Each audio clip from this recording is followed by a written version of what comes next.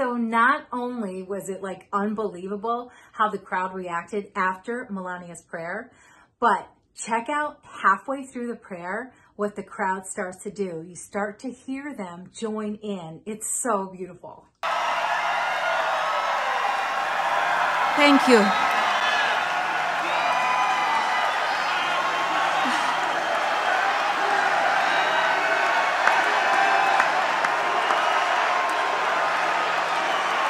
Thank you. Let us pray. Our Father, who art in heaven, hallowed be thy name. Thy kingdom come, thy will be done, on earth as it is in heaven. Give us this day our daily bread, and forgive us our trespasses, as we forgive those who trespass against us.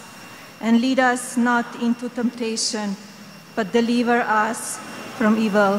For thine is the kingdom, and the power, and the glory, forever and ever. Amen.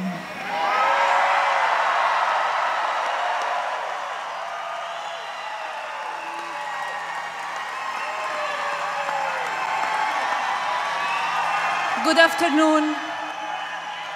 It is my honor and great pleasure to stand here before you as the First Lady of the United States. The America we envision is one that works for all Americans, and where all Americans can work and succeed. A nation committed to a greater civility and unity between people from all sides of the political divide. I will always stay true to myself and be truthful to you, no matter what the opposition is saying about me. I will act in the best interest of all of you. I'm committed to creating and supporting initiatives dear to my heart, which will have impact on women and children all around the world. My husband is creating a country of great safety and prosperity. Ladies and gentlemen, I'm proud to introduce the President of the United States, Donald Trump.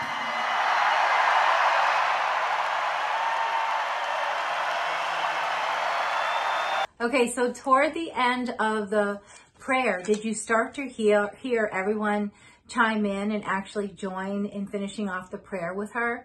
It sounded so amazing. It was awesome. You know, when Melania continued after the prayer with her speech, one of the things she says is that they have an America that has a vision of for all Americans, I think is what she says, that they would work for all Americans.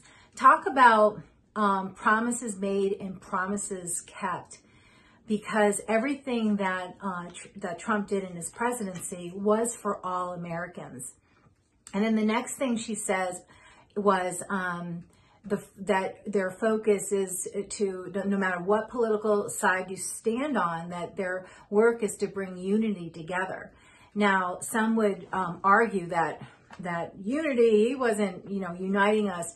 Well, if you don't like Trump, obviously anything he did, no matter how well he did it, especially everything he did for minorities and just really helping the economy, we were making more money, the whole list goes on. If you don't like Trump, you're going to find some negativity in that. But promises made, promises kept. He definitely tried in bringing the world together, our country together. One example I have is when all the crime was happening in Chicago, and he called up the governor and the mayor and said he'll help and bring in the National Guard, and they didn't want his help, right? He makes the attempts, but it's up to them to take it, right? And then another thing was that kind of caught my eye. Oh, when Melania says that she promises to be true to herself and true to all of us, no matter what they say about her. Promises made, promises kept. She absolutely did that because she was never recognized for all the attributes, all the assets she brought into a first lady's role. How many languages, 8 or 11 languages she speaks, and the diversity that she brought into the role was amazing. And she was never recognized in magazines. All the first ladies got in magazines. She never was.